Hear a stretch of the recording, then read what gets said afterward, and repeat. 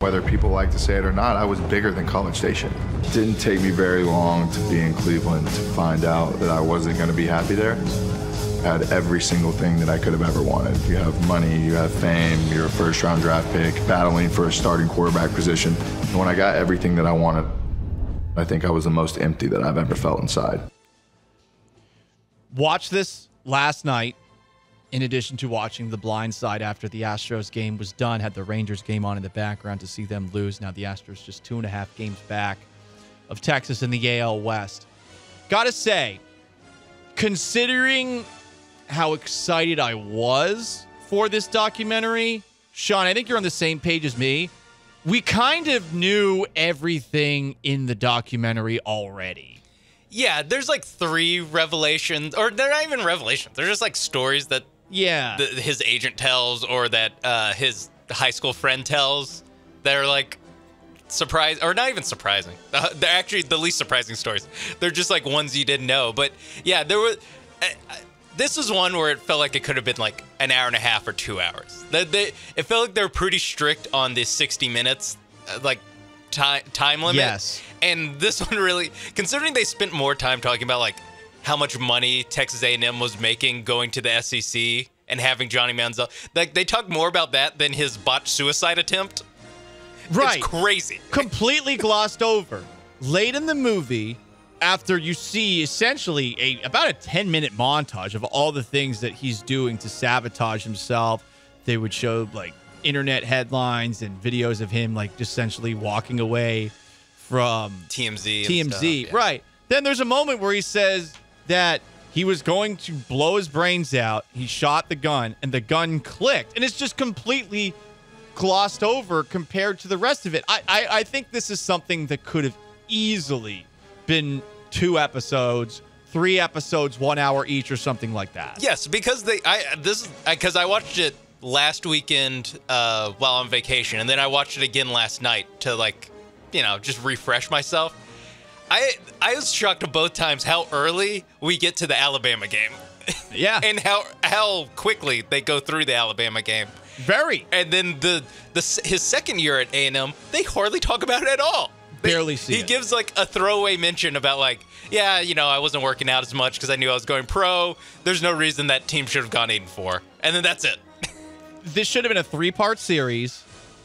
His beginnings, year 1, year 2, and episode then 2, NFL and after. with some hints about what's happening. In the fall, they didn't highlight any of those specific stories about things that were happening to him as he was self-sabotaging his own life. Also, just a little gripe as someone who watched those Texas A&M teams, they gave no mention to the fact that there's like 4 other first-round picks on offense. Like Mike Evans. Matthews. They had another, I forgot. I think he actually played for the Seahawks. They had another I think I know who you're talking lineman. about, too. Yes. That team was loaded, and honestly, I can go back and find the tweets. I remember specifically saying, because this was right before the 2014 NFL draft. This is when I first had a radio show.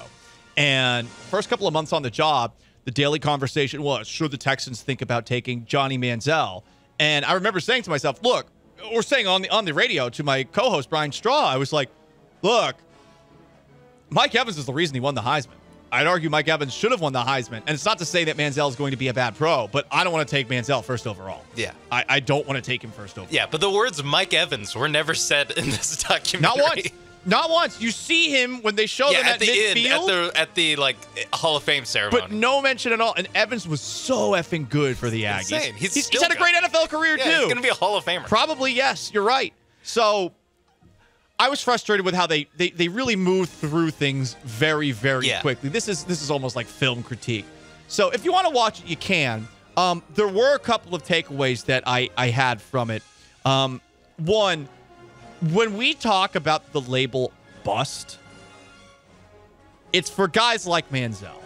It's for guys who not only didn't put in the effort, they clearly didn't care that they put in no effort. And multiple times it's brought up. He studied no film. He's showing up to games hungover, which does add to his legend at the college level.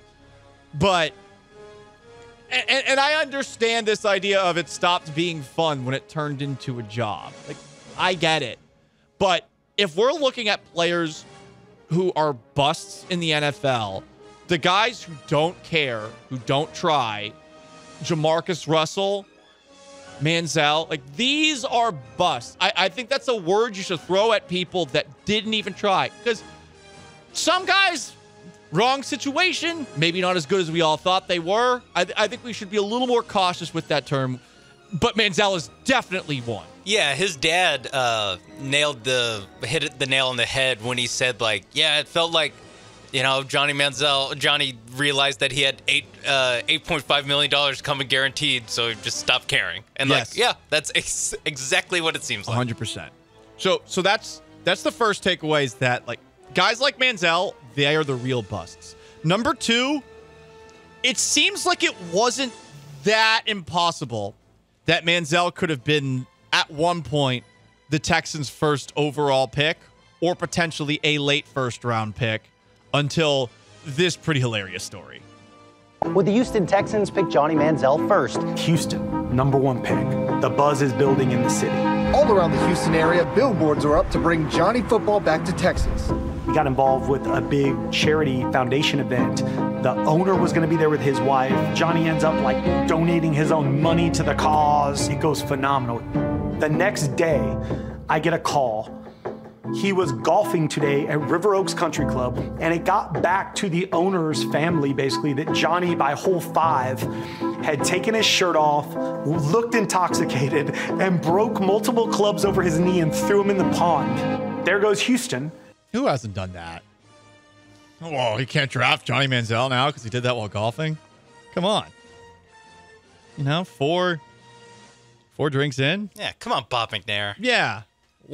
Lighten up a little bit. One of my favorite takeaways, and you also have it in the notes, when they're first signing autographs in Miami, and they go down, they have one autograph client, I guess, who's screwing them over. So then they go to the second one, and the second one, to prove that he's legit, calls Alex Rodriguez, and Alex Rodriguez just goes, yep, he's legit. And Johnny Manziel and his friend Nate are like, all right, we're good. That's all. I think Nate literally says, that's all we needed to hear was Alex Rodriguez vouch for a guy. Have you ever met hustlers like that in real life? Yes. They're the worst. Absolutely.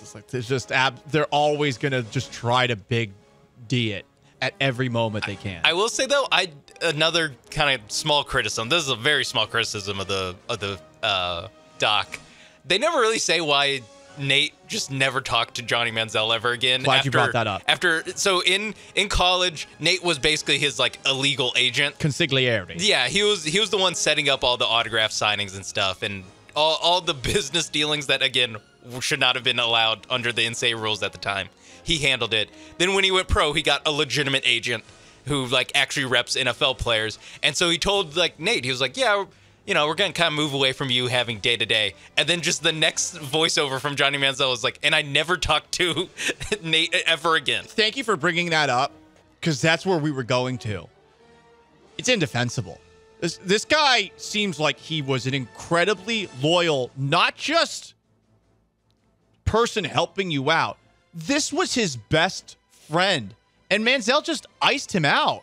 And I get maybe you feel the need to do it because you want to make NFL teams comfortable with you. But I remember when I first heard about Uncle Nate, I thought, this guy, complete weasel. I watched this documentary. As a texter points out, how can you believe anything that Manziel says? It's a great point. Yeah, he is the definition of Eddie Haskell. But with Uncle Nate, I actually did believe everything Uncle Nate said. Yeah, because Uncle Nate has no reason to, like, when you find out that he doesn't talk to Johnny Manziel anymore, like, there's no reason for him to lie. And it felt like there were no sour feelings towards Manziel. That's the crazy part, in spite of all of it. And Manziel just ditched him. It's ultimate backstabbing. I mean, this idea that Uncle Nate had so that Manziel could make tons of cash signing autographs. Such a great idea. Is genius. Nate was very okay with being the fall guy. And with that, me and Nate split everything 80-20. The next step is, how are you going to explain why you are wearing Rolexes and driving new cars and flying in private jets? As a freshman, you weren't allowed to talk to the media. but they were allowed to talk to me.